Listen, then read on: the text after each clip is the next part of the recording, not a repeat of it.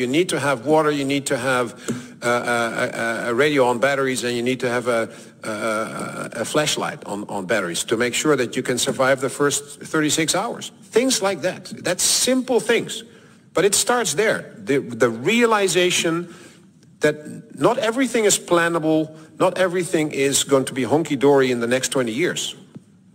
I'm not saying it is going wrong tomorrow, but we have to realize it's not a given that we are in peace.